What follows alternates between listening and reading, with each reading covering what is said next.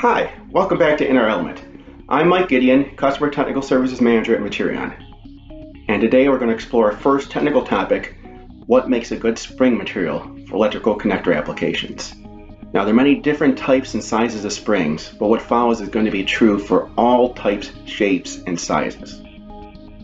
So I'm going to define a spring as a device where you'd apply a deflection at one end to generate a force in response to that deflection. Or conversely, you can look at it as applying a force at one end that results in a given deflection of the spring. Basic definitions, we'll start with a stiffness. So for a stiff spring, which means you have a high force at a small deflection or a high spring rate, you can get that by using a wider, thicker, or shorter spring.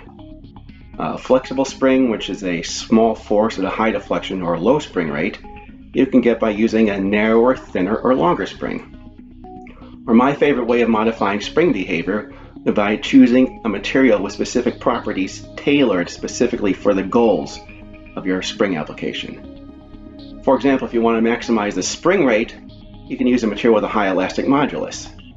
If you want to increase the peak force, you need to use a very high elastic modulus for good stiffness and also increase the yield strength to handle the higher stress.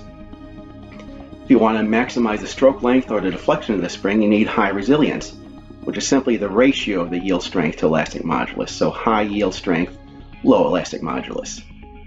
If you want to maximize the amount of energy the spring can be absorbed, for example, if it's an electronic device that needs to survive drop tests, then the material needs to have a high modulus of resilience, which is the ratio of the square of the yield strength to the elastic modulus. And if you want to maximize the number of operating cycles, like for example, if it's a connector you're going to be plugging in and unplugging many thousands of times, then you're going to need increased fatigue strength to prevent those fatigue cracks from forming and propagating. If you want to maximize the amount of electrical current your spring can carry, then you need high electrical and thermal conductivity. Furthermore, if you're going to be operating at elevated temperatures, you're also going to need stress relaxation resistance to resist the negative effects of the high temperatures.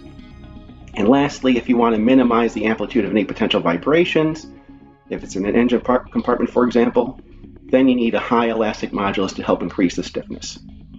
So thanks for tuning in, and as always, please feel free to reach out to me or any one of my team members with any questions, and we'll see you next time.